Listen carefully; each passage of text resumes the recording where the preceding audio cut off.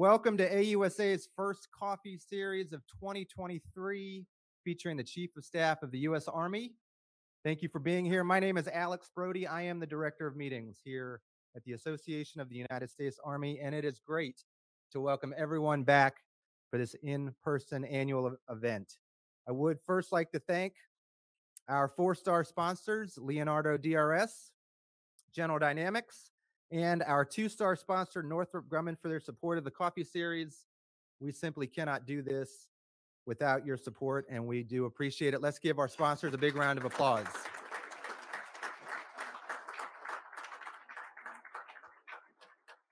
And with that, my 2 minutes of fame are up, so it gives me great pleasure to introduce the President and CEO for the Association of the United States Army. Please put your hands together for General Bob Brown. Well, I don't know about that. Forcing them to recognize you there, but hey, great to see you. What a great way to start 2023 with the 40th Chief of Staff of the Army, and quite honestly, the right leader at the right time. And we're so glad, Jimmy, that you're in this role. So I'll start off with some questions and so forth, but I want you to be ready. We will save plenty of time for questions from folks out there. I want to welcome so many senior leaders here. It's great to see you. And then our industry leaders, congressional staffers, thanks for being here and for all you do. We know it's so key for our soldiers and their success in the future. And so let's get right into it, Jim. And again, thanks for being here. You just got back from kind of a world tour, about 11 countries. You want to start off kind of a summary on that trip? Yeah, I would. And thanks, Bob. And it's good to see so many friends here. I see a lot of our allies and partners, which is really important. And, what's interesting is when your West Point classmate is sponsoring the event and your West Point classmate is interviewing you, I'm hoping they kind of, hopefully we'll see how it goes. But anyways. We got some tough questions. Yeah, tough questions. Questions are coming. I'm ready. This is kind of not my first rodeo, and so it's great to be here. But what Bob says is absolutely true. Had a chance to go see what our troops are doing in the Middle East and in Eastern Europe, and so we were in we were in Kuwait, we were in Iraq, we were in Qatar, we went through Jordan, went over to Israel, and then we were in Greece, we were in Romania, Poland, Germany, Finland, and Sweden. That was all in 10 days, and so we had a chance. And what I would tell you though is I just so impressed what the American soldier is doing in conjunction with our allies and partners who are working together very, very closely. And I think, having traveled, extensively in Europe over the years, a couple of years back, no one could imagine that there would be an unprovoked attack on Ukraine. It was unimaginable. It wasn't even discussions. And as you talk to fellow chiefs, especially Army chiefs, the question was always, well, it's very difficult to get the resources we need because no one can imagine having a ground war or a special military operation or whatever, however you want to describe it, in Europe. But it is a very intense war. I would argue it's the largest large-scale combat operation we've seen since World War II in Europe, and a lot of innocents are being hurt. And and again, what I see when I travel to all these countries, and I've been in the Baltics, and is they really appreciate our soldiers, and our soldiers are making a difference. They are reassuring, and they are deterring, and they are supporting, and they are training, and I just could not be more proud of what they're doing to help really maintain the security of Europe. And I think what the globe, as I talk to many of my counterparts around the world, a regional conflict has global implications. And I was speaking to, a few months back to the Chief of Staff of the Bangladesh Army, and you would think, well, how would that affect them? And because of economic reasons, they get a lot of their grain from Ukraine. And so this is affecting everyone. And I think the lessons learned for others that may think about doing unprovoked attacks is this is going to affect your country. It's going to affect your economy. And if the world stands together, I think we're in a much better position to deter or prevent any of these things happening in the future. Well, let's look at Ukraine a little closer, Chief, if you would. On just I had the opportunity to travel over to Europe last month as well, and I was amazed at all the Army is doing. Can you dig into a little bit more what our soldiers are doing over there? I was just found it incredible, much more than I heard or thought. Yeah. Yeah, well, there's a lot of discussion on what's happening in Ukraine and what's happened over the last couple of years. Really since 2014, there's been extensive training being done. Our Mhm. National Guard has a relationship that goes on for many years, and certainly have been instrumental in that relationship. But there's been a lot of training and having the capability in Europe to train at the large scale level. Talking to Chris Cavoli and kind of going back, we had done a lot more training of their units than even I imagined as Mhm. far as Mhm. what happened. But I think the lessons that we're learning are good insights to the way ahead. We're using the lessons learned to kind of grade our transformational, Mhm. where we're going transformational wise, and taking a look at our priorities and what works and what doesn't work. And I argue that every 40 years the Army transforms itself. It did it in 1940 with General Marshall. And what General Marshall said, which is I think very interesting today, is in 1940, before World War II, he said, when I had the time, I didn't have the resources. Mm. And then when I got the resources, I didn't have the time. And we're seeing that play out with many of our uh, colleagues or allies and partners. Is they've got the money now, and is the industrial base ready? With their organic industrial base, is our industrial base ready to produce the weapon systems and ammunition at the time they need to do? And then you take a look at the next big transformation that the Army had, and many of you were involved in this, especially some of the gentlemen and gentlewomen with grayer hair. But and Dave House, no, 1980s. I mean, think about it. Most of the doctrine that we use, the organizations, how we train, and the big five weapon systems are all late 70s, early 80s that we've incrementally improved over the years.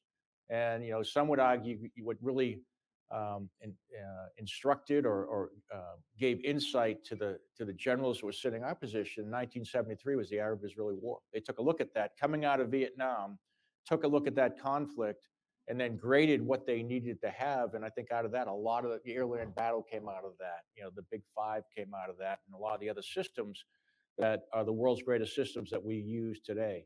And so we find ourselves in 2023, and we're taking a look at coming out of Iraq and Afghanistan, and we recognize, the national security environment, and we need to be ready for large-scale combat operations, and we need to be very lethal in order to deter any that want to do that. So, when I take a look at what is going on in Ukraine, it's very instructive.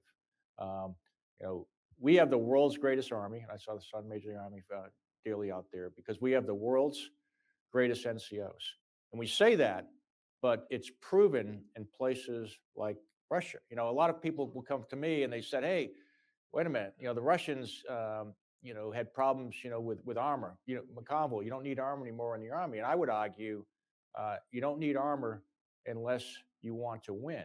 And and and I mean that, because as we go through, a lot of lessons are being learned as we work our way through it. Initially, the Ukrainians were very effective with javelins and stingers and kind of in complex terrain defense, and were able to stop what was going on. But as you watch uh, the, the conflict unfold, what is making a difference?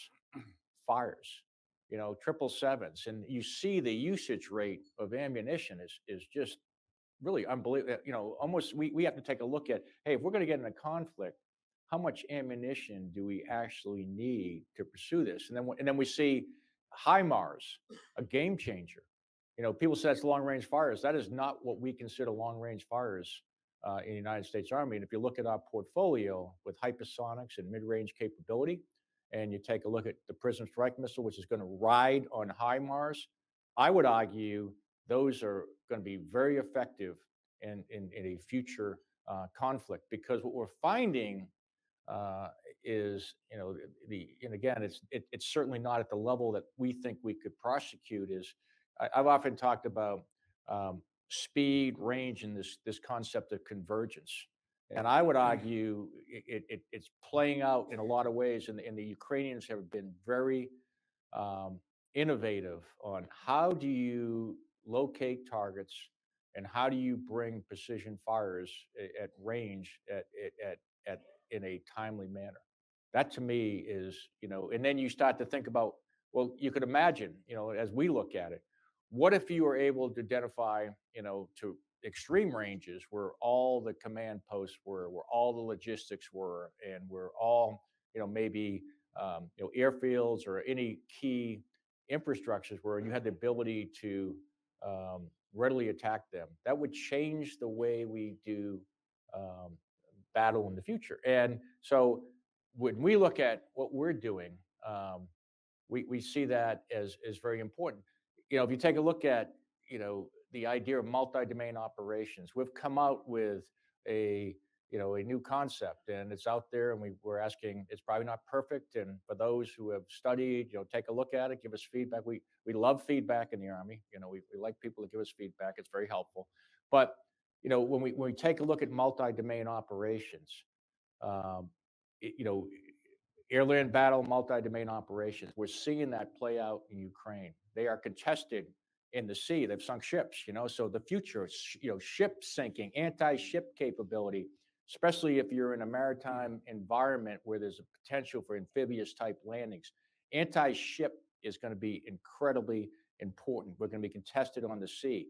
You take a look at what's going on in the air. They are contested in the air on both sides. What are people asking for? Air and missile defense, air and missile defense, air and missile defense. And, when you take a look at unmanned aerial systems, lethal drones or reconnaissance drones, they're all over the battlefield. We're going to have to deal with that problem set, as they come. And some will come back to us and say, well, we don't need ground forces, or we don't need, they weren't very effective with armor or this. I would argue that you have to do combined arms. And no system alone is going to be effective. If you send Apaches in by themselves, and we saw that at the beginning of OIF, you don't want to present an adversary just one dilemma, if you will. You want to because you want to throw a bunch of balls at their heads so they don't know which one's a curve, which one's, and then they have to try to figure it out. And so all these lessons are being learned in Ukraine, and the Ukrainians are doing a great job. So all this is kind of coming together. The Army is certainly, with our allies and partners, we're providing critical weapon systems that they are requested. We're providing critical ammunition that are requested. There's a lot of training. There's a lot of support.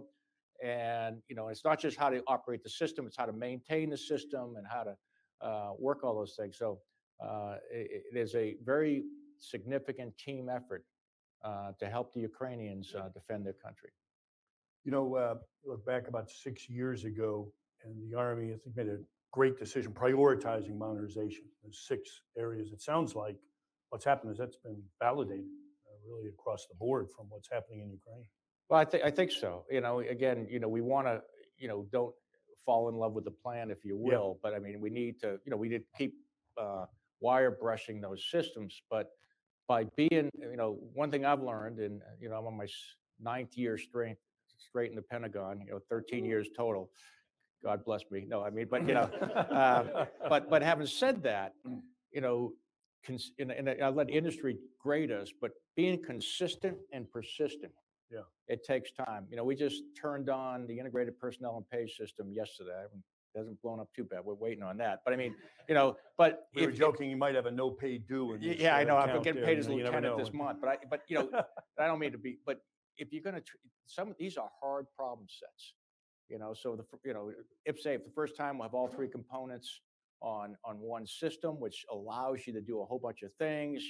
We can start managing people by their knowledge, skills, behavior, and preferences. And you can move from an industrial age personnel management system to a 21st century talent management system. And oh, by the way, if, and many of you are working with our younger folks is they want us to compete for their talent, and so we'll be in a much better place to get the right people in the right place at the right time.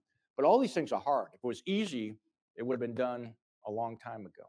And all these programs are challenging, and we just have to stay with them. And what we're seeing, and this is kind of thanks to industry, is we're fielding long range hypersonic missile system in about 4 years, which is pretty impressive. Mid range capability, scheduled to have the end of 23.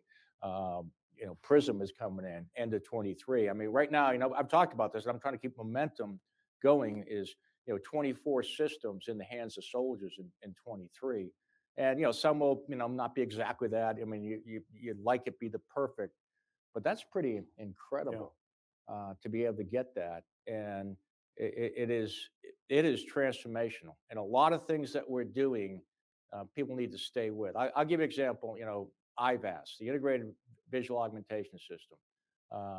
I think that is one of the most transformational things we're doing. It's not quite where we need it yet, but if you take a look at the enhanced night vision goggle Bravo, which is incredible goggles, and we see for those of been around for a long time, that remember flying full face goggles when you couldn't see, and you flew around scared for hours at a time and had no idea why the helicopter still flew when you did it. A lot of people have done that.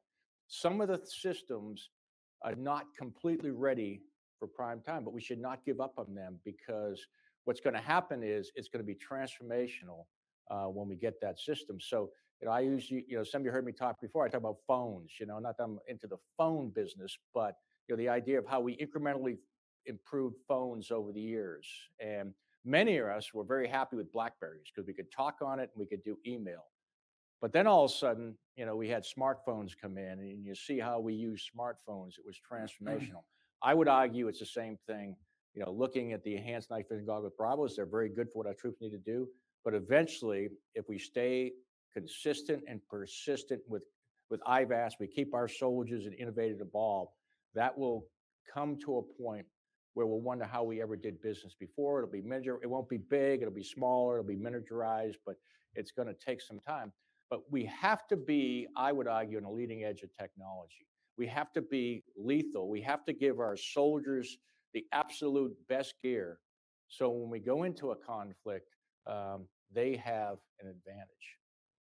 Yeah, no doubt. And it sounds like you feel pretty confident. 24 items delivered in 23 with the modernization program. You always hear. Yeah, Mr. Bush has promised me. So is Doug here? No, he's not here. No, but I mean, here's the thing. When I say it's not, that does not mean that every system is full, but it's in the hands of soldiers. And what we find is get in the hands of soldiers. And then what we're going to do with these systems is just what we did, with the Apache or the Abrams tank. We've incrementally improved it over the years. I mean, you take a lot of these, look at systems, and someone, I know a little about Apaches, but the AH-64 Alpha is not the same as the Echo model version 6. I mean, it may look a lot alike. It's got a big fan, a little fan on the side, and get some things on the side of it, but it is not. Same thing with the Abrams tank. It may look like, the old M1, but it's not. It is. What we're trying to do is do the next leap. As we take a look at future vertical lift, and we take a look at some of these systems, we're trying to transform these systems so they go a lot faster, a lot further, and then we take advantage of convergence. And quite frankly, again, that is the secret sauce of how do we get these systems into the right place at the right time at the speed of relevance in combat. And that is hard to do. Those have fired artillery or used lethal effects, have done long range precision target. It does no good to have systems that go very far and very fast if you can't get them on the target very far and very fast. Well, let's shift. We all know that the Army doesn't man equipment, it equips soldiers and people, one of your priorities. All the services are facing these recruiting challenges right now. It seems like, just as you look back, one of the most difficult times I certainly, many of us can remember. Yeah. What are your efforts there in recruiting? Yeah, I think we're in a war for talent. and it's a war that we have to win, and we need everybody's help, everybody's help uh, to help us inspire young men and women to serve the nation. We need to call the service, and not just to the Army, not just to the military, but to the police forces, to the medical corps, to teachers. We need people to go into institutions that make this country great, and we want to do that. Now, where the Army sits right now, we had a very challenging year last year. Quite frankly, we didn't make recruiting. Interesting enough, retention is at a historical high. Which, and again, I don't take that for granted. And as we talk to commanders and sergeant majors, is we got to continue to, we can't take that on our laurels, because that's extremely important. And even this year, the retention mission that we put on command is extremely high. We were like 105% last year. I'm like, well, we want to be much higher. The number we would ask for this year, we're exceeding well above where we were last year, because we got to man the Army. And what we're finding, and there's a lot of reasons why, some would say people don't want to join the military, and quite frankly, if it's anything political, I won't comment on it. I'm staying right down the middle.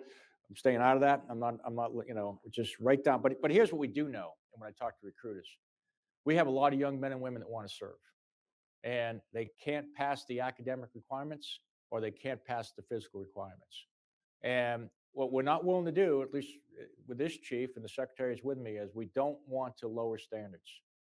We think that quality is more important than quantity. So what we're willing to do, is we're willing to invest in young men and women. And we've started what we call a Future Soldiers Prep course at Fort Jackson, and we're getting ready to stand one up at Fort Benning. And if it keeps going the way it's going, we'll probably go to Leninwood, and we'll probably go to SIL. But what we're finding is, whether it's COVID or whatever is going on, young men and women can't pass the ASVAB, the Armed Services Vocational Aptitude Battery. Kind of, for those that aren't familiar with it, it's kind of like an SAT for the Army. They just can't pass it. And some of these are, it's harder for people today to pass it than it was before. We did a pilot at a major university, because someone asked when I was at G1, they said, hey, we ought to have all the ROTC cadets take the ASVAB. So I'm like, well, we go, let's just check that. And 50% passed. And this was at, I won't say where the university was, but it's a fairly significant university.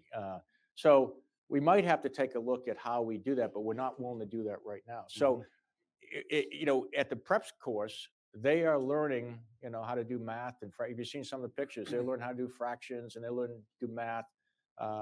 And I took media down there, and they asked me, well, you're just teaching the test. I said, well, we're teaching them.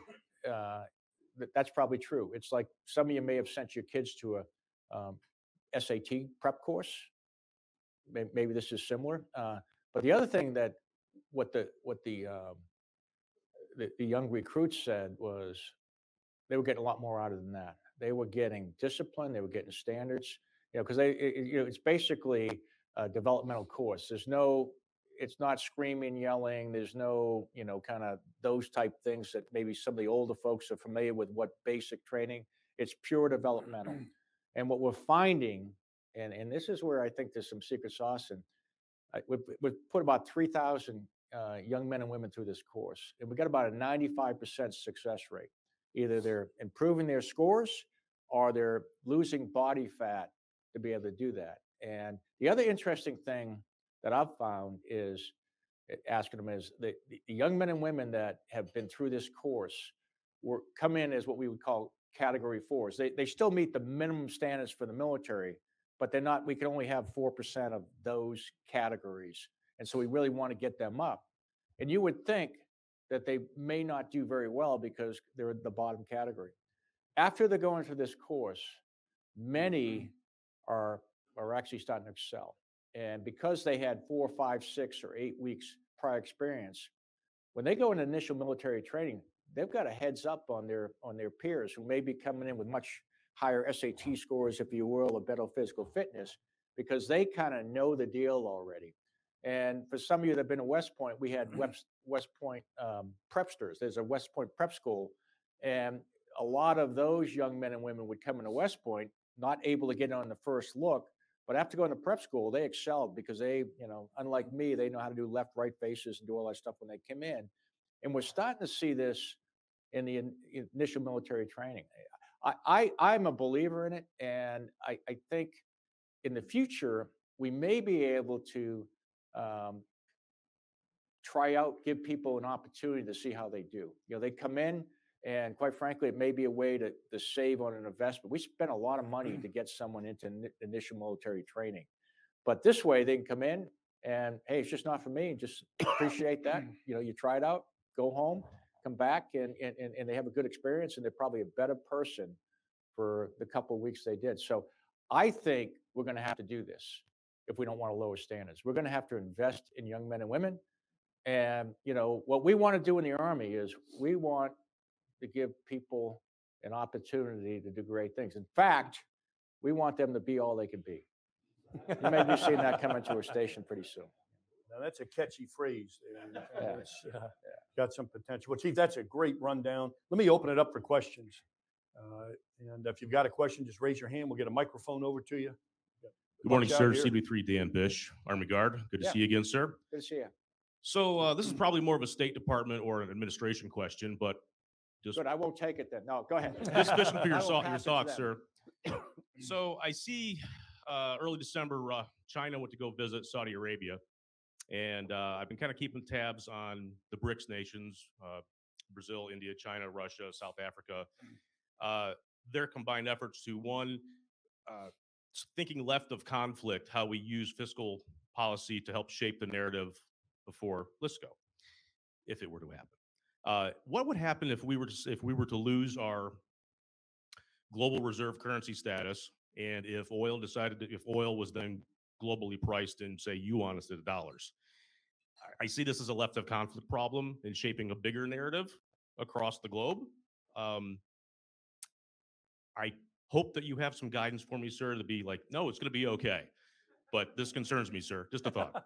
Yeah, that's a great question for somebody else, but I'll take part of it because I'd like to stay where at least that I have a little expertise. But I think the point is well taken, and I would say that when you look at levers of power that people have, we certainly want to deter or prevent any type of conflict before it happens.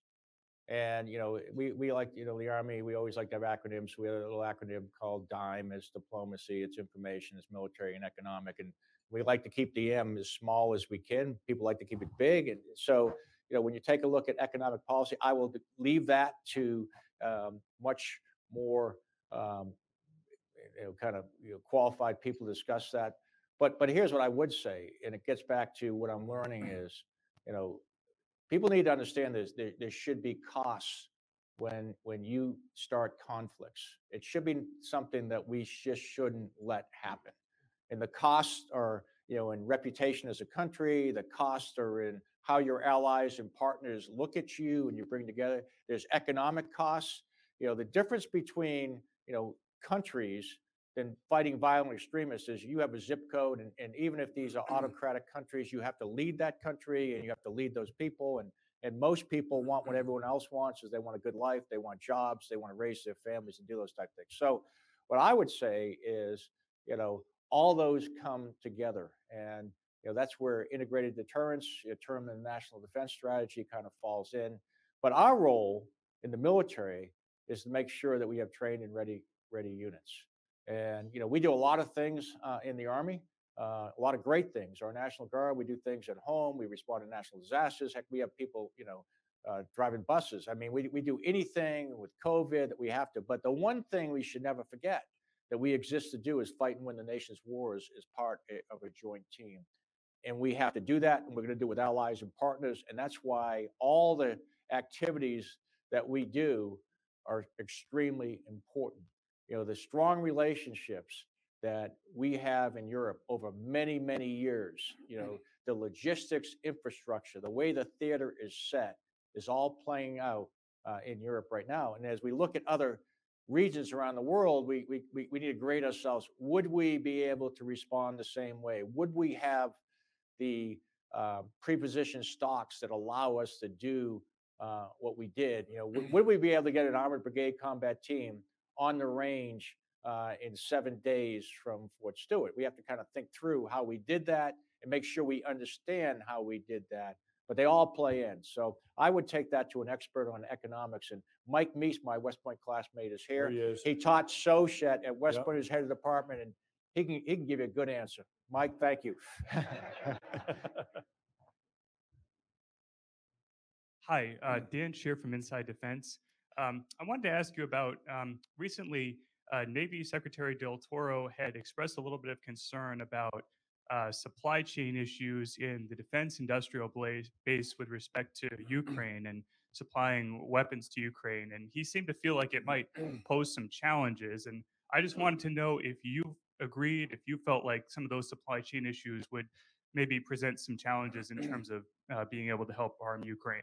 Yeah, first of all, we have the world's greatest Navy, and I have tremendous respect for the Secretary of the Navy. I think everyone is taking a look at supply chains. I know we have a lot of industry partners out here, and I think you know, one of the things that I don't even like the word chain, you know, because we use chain a lot. So we say supply chain, or we say kill chain. I like networks and fabrics as a different way of thinking about it. And what I mean by that is chains, you're only as good as the weakest link.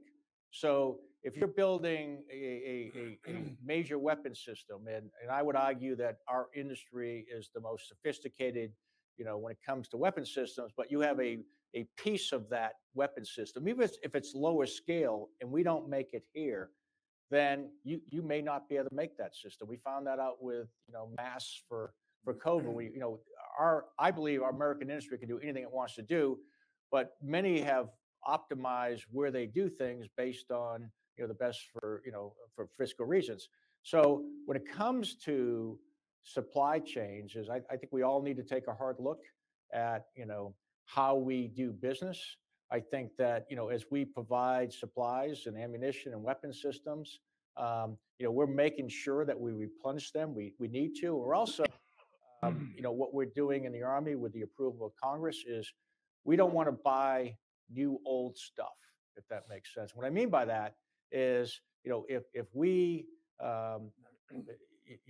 give M113s, armored personnel carriers, and we're going to replace them, you know, with the approval of Congress, what we want to do is replace them with the AMVs, the armored multi-purpose vehicles. So we're actually improving the readiness of the Army rather than buying, you know, or replenishing with old type things. And that's the philosophy. It's not exact, you know, I mean, there is cost associated with that, but that is, you know, the intent of what we're trying to do when it comes to those systems. So we are concerned about that. We watch that. Every decision that's made on what we're going to give as we take a look at the impact on the readiness and how we're going to replenish those systems. And that's what we've been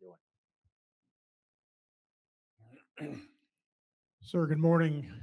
Doug Morrison. Great to see the D2 group here. I got Mike sitting, D2 dogs, and you never haze me, I know. So appreciate that. Probably should have. Go ahead. Yes, sir. But yes, I'll see how your question goes. Go ahead. Sir, I'd like to pull on the thread on the recruiting piece a little bit. Start off with a personal experience. Oldest daughter's a teacher.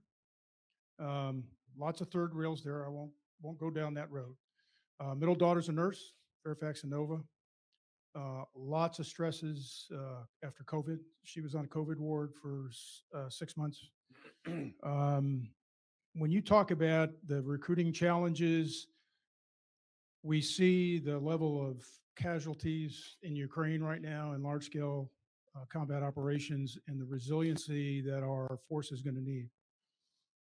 Do you think it's time for I'll call it Abrams too. He implemented 50 years ago, General Abrams, the volunteer force. Is it time for a national commission on national service so that it's not just, as you said, it's not just the military service, but teachers to make sure our young folks are educated properly. It's in the healthcare profession, those sorts of things. Is it time for a national commission on national service?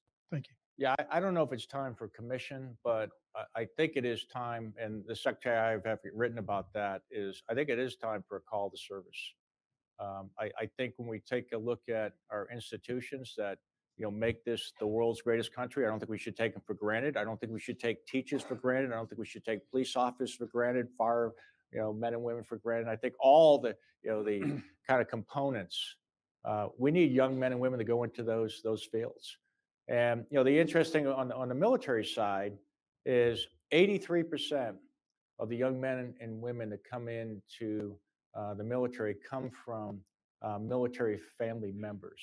And so, when I was a G1, I signed up all my kids because we help, so they're all in. I got a son-in-law, so I'm all in, but having said that, and a lot of you are too. And I know, a lot of you have sons and daughters that serve or are serving just like yours. So, a lot of military parents have, kids decide to go into some type of service. And I think but we really need to make it, not a military family business, but an American family business. And it's really important. And I think what you find is, once people get in, they go, wow, this is pretty, it's not for everybody, but we need that help. And as I talk to Soldiers for Life, and I ask them, hey, help us inspire other young men and women to serve, not necessarily in the Army, but we really need to do that because this is a dangerous time. We could go into the strategic environment, and you can look around and you start naming multiple countries that we have concerns about. Everyone's read the National Defense Strategy. This could be a very dangerous time, and unimaginable things can happen, like in Europe. And so, we need to be ready. And the mechanism to do that is something I would love to see people come together around, and would be very interested in my next life in supporting those type of things. But I do think we've got to kind of work our way through it. I mean, the nation has come through a very challenging time. Just COVID alone, when's the last time we had 1 million plus people die of, almost going back to World War II, during the war. But even then, the casualties weren't at that rate. And then you put it all together, so we just need to come out of this strong. We need to, get people, to come together around a common cause. And I think that would be helpful. Tom Spohr Heritage Foundation.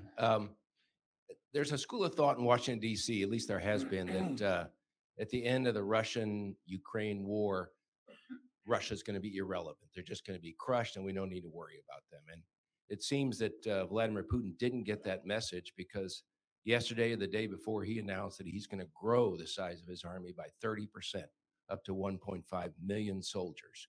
And I think we lose sight of the fact that in a dictatorship or an autocracy, they can do whatever they want. They can grow the size of their army, and they don't really care about what happens to their GDP or all those other kinds of things. And you contrast that with what's going on with our army, where we will shrink this year from an end strength authorized of 480 something to, I think, 452 active duty. And you can't help but wonder what's happening. And I'd be interested, Chief, in your thoughts on the risk that to our army by going to an end strength of 452. I'd also be interested in whether you sense that, I know this is a delicate area, whether you sense that the rest of the Pentagon is as worried as we are about the size of the Army. Yeah, well, first of all, the reason that we are stressing, and this is Secretary and myself, the importance of retention and recruiting is because that is what is driving the end strength number. End strength is a function of recruiting and retention. And, I'm on record multiple times. I think we do need a bigger army. And, I think that, when you're in, the business that we are in, we go, people, it's been said that you go to war with the army you have. That was said, right? I say we go to war with the army we have. And there is a difference. And, and what I mean by that, so we want to have the best army we can have, the best army, and when I get asked questions on the army, and do you agree with this? Do you agree with that? Do you have this? What I say is, we're going to give you the best army we can with the resources we get. And so when I look at the end strength, I would like more people. You know, when I look at everything, I would like more of this. But we're going to have a budget, and we're going to have authorizations, we're going to have appropriations. And then what we try to do is say, hey, what's the best we could do with what we have? And make sure that we send no soldier into harm's way that's not ready to go. And so, you know, what we're trying to do is we've got Great Guard and Reserve, we got active, and we're trying to do the best we can with what we have. But the issue right now on end strength, from, you know, again, what I've been told from both on in the building and over on the Hill, and there's people from the Hill, they can correct me if I'm wrong, is the end strength right now is a function of our ability to recruit and retain. No one is driving us saying that you have to have that. In fact, you know, I'm not spot out Jenny, but Jenny's here, but you know, she could ask, but that is what's driving it. What we need help with is inspiring young men and women to serve. That's where I need help. You know, people want to help me a lot of other places. Just tell me everything else. I appreciate all that help. But if you really want to help the Army, if you're out there, you know, I feel very comfortable where the Army is. What I need is young men and women to answer the call to service. And what I don't want to do, and we've held out, is I don't want to lower standards, because it may make us feel good right now, but in the long term, you know, the brand of the Army will be lessened. So, you know, for all those that are out there writing and talking, you know, if you want to help the United States Army inspire young men and women to serve, because quite frankly, I do believe they can be all they can be. I know that's a line, and I can talk a little about that. We are bringing that back, and we're rolling those type things out. But you know, you know, you hear a lot of soldier stories, and you know, and we all have stories. You know, where I was 16 years old in Quincy, working for the Quincy Sewage Department, shoveling things that, you know, many would not be proud of. And you know, an older gentleman said, "Hey Jim, you don't want to be doing this when you're 45 years old." He was right. I didn't want to be doing it when I was 16 years old. but he goes, "Go to school," you know. And you know, for young men and women that want to have an opportunity for a great future, whether you do 3, 4, 5, or 42 years, I don't think there's any better place to go. And no matter where you come from, no one can take that away from you. And we need to get that out, because a lot of people read the news or they see what's being said, and with this, with that. You know, we have a little of everything. We are not a perfect organization, but we are the world's greatest Army.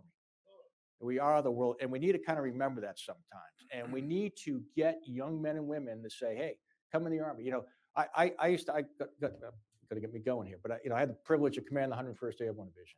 And I got a chance to spend a lot of time with the band of brothers, you know, the people that are actually in the movie, the Babe and all those folks, and you know, Vinny Sperons and all these type of things.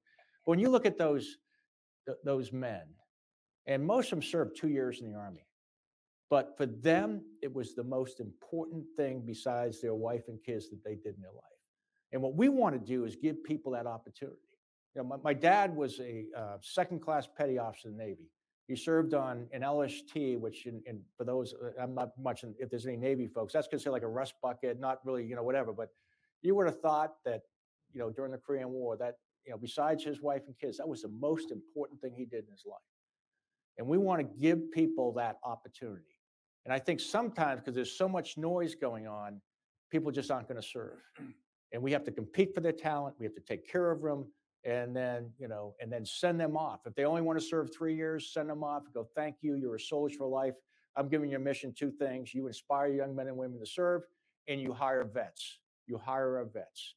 And that's the ecosystem that we need to have in this country. And everyone else that's out, you can take shots at us. You can do whatever you want, and we can take the bad news. But at the end of the day, we need to protect this nation. You know, and I would argue, you know, as long as we have criminals, we're going to need police forces. As long as we have people that are ill, we're going to need doctors and lawyers. And as long as we had adversaries, we're going to need a military that can do that stuff. And that's, you know, allows us to do this. So my 2 cents. Thank you for the question.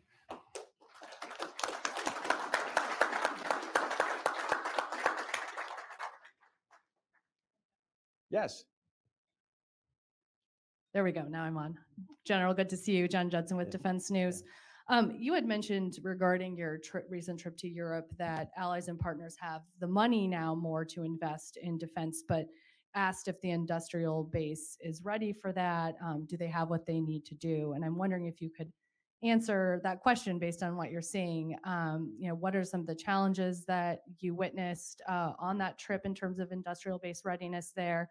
And are there opportunities for collaboration? And I think that maybe that's already begun. I think maybe with 155 munitions or something, there's some collaboration going on with various European countries. But if you could talk a little bit more about what you're seeing there. Yeah, I think, I did mention, I think many of the ground forces are looking to improve their force. And there's always that discussion about, how much ground forces you need or you don't need. And I think what happens is we always learn the same lessons over and over again that if you're going to be decisive, you need a ground force that can do what it needs to do.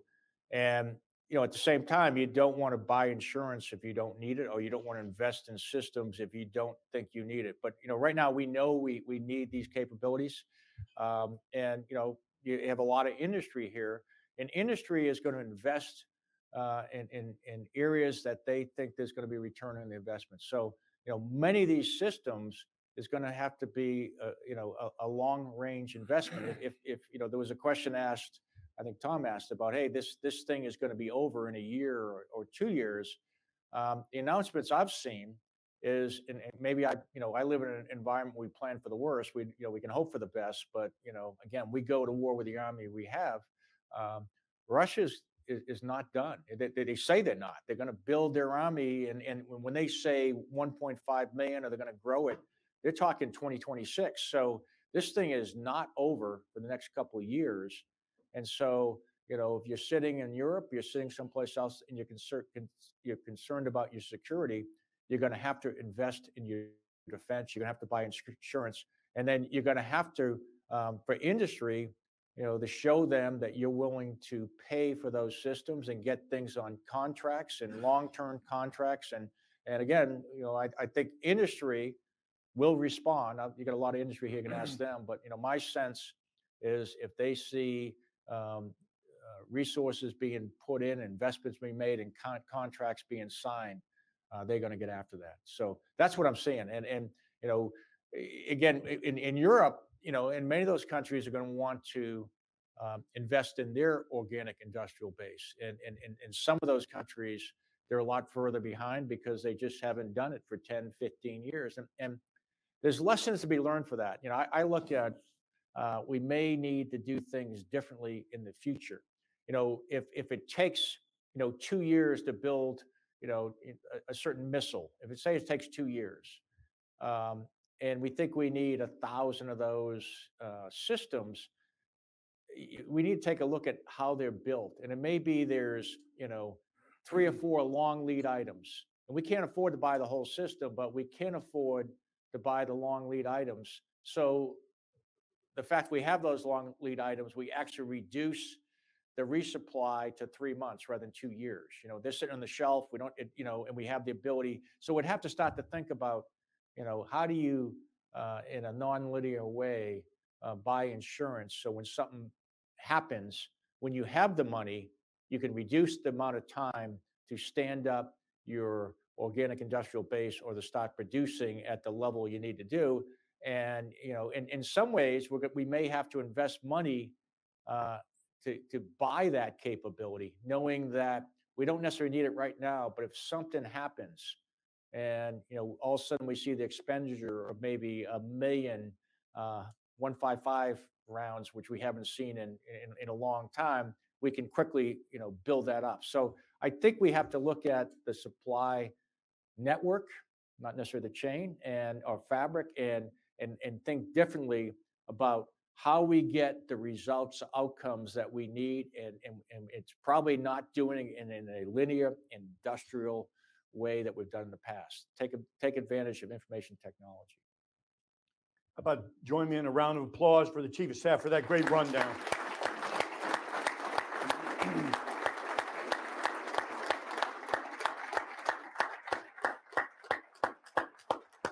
So we've got a couple more coffee series in February. 8 February, Jim Rainey from Army Futures Command will be here. You don't want to miss that. 14 February, Sergeant Major of the Army Grinston will be here, and what a great way to start Valentine's Day, right? Get motivated. 23 February is an aviation hot topic that we've really been waiting for. I'm really looking forward to that on 23 February. And then 28 to 30 March, we're back in Huntsville. It's been a couple years away. Global Force, and it's already sold out. It's going to be a great event down in Huntsville, 28 to 30 March. Just those of you who are members, thank you for being members. But as the chief was talking about, you know, we need help inspiring folks to serve. You know, there's no better way to do that than join your association, United States Army. Educate, inform, and connect America is what we do about the Army. Inspire folks. 122 chapters across the country. It's a great way to do it. So if you're not a member, join the team. And if you are a member, thanks for being a member. And that's a great way to get at what this country needs and inspiring folks. Thanks for joining us today. Have a great Army Day.